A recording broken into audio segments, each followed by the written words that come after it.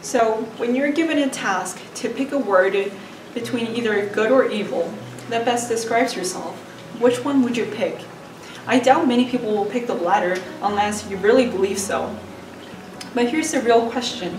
Can we agree that everyone in this world has some sort of underlying vicious character? Now, when I say vicious, I'm not talking about you just tying your friend's shoelaces and watching them wobble, right?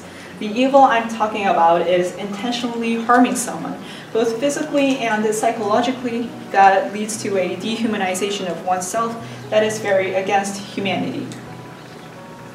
But that evil isn't just spontaneously formed.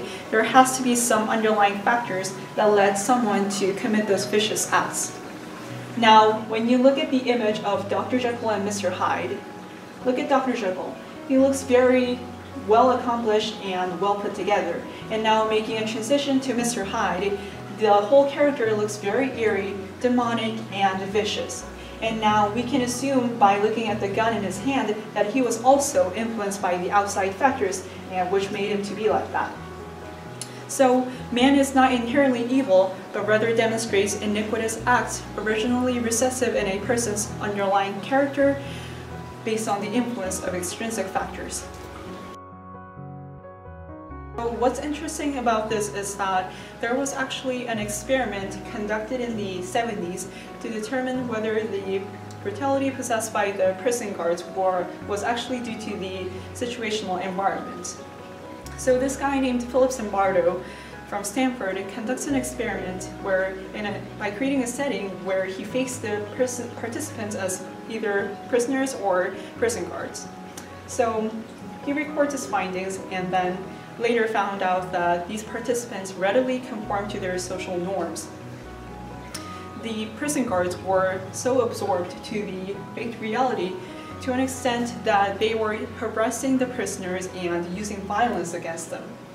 The prisoners were also conformed to their reality as well. And one of the participants, prisoner A612, was actually suffering from emotional disturbance.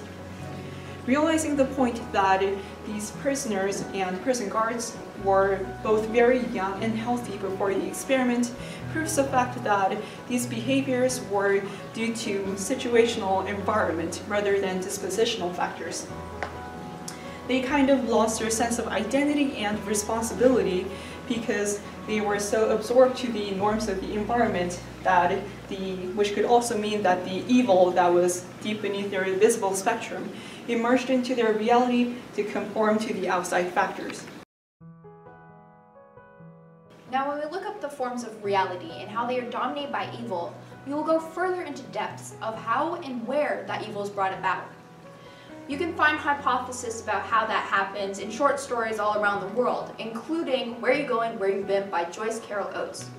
Now in this story, we're introduced to Connie, a young girl who is trying to move herself forward in the world, trying to become mature and experience those mature events. She hangs out with boys in alleyways. She even tries to hang out with the cool kids at different restaurants. But she goes too far when she makes eye contact with a man named Arnold Friend. Now this man, he shows up at Connie's house and tries to coax her out of the house. And as we progress through the story, we realize that Arnold Friend represents that adulthood that Connie so desperately wanted to appeal to. He is much older, and he tries to almost viciously pull her from her house, her safe haven, and ultimately those childhood fantasies of hers. Arnold Friend, however, may not have started as evil. He aged, and as people age, they go through events, and those events affect them in different ways and bring out that evil. And that is possibly what Arnold Friend had gone through, and now he is that factor that is trying to drag Connie back into the adult world. With the previous character, Arnold Friend, he used vicious tendencies in order to pull out others' evil underlying characteristics. But as we look on to other short stories, we can see that the situational factors aren't as brutal, such as in Good Country People. In this story, an older woman around 30 years of age is named Joy. Now Joy, when you think of joy, you think of happiness, you think of light. However, as the story progresses, we learn that she changes her name. And not only that, she changes it to Hoga. Now when you think of Hoga, you don't think joy and light. You think of an old creepy lady. But that's not the only reason she changes her name. There's reasons she changes her name and rebels, and it's all because of her mother. Her mother has constant interference into her adult life, and Hoga didn't want that. And Hoga also had other events that changed her life, such as losing her leg in an accident. She was almost going against the world. By going against the world, though, she was influencing herself into experiencing and testing the waters with her evil character, such as lying about her age, even being frisky with an underage boy. And those are the beginnings, as we have said, to becoming evil. They don't start right away, they start slowly. However, as we end this video, we will see that not everyone is influenced by the same events.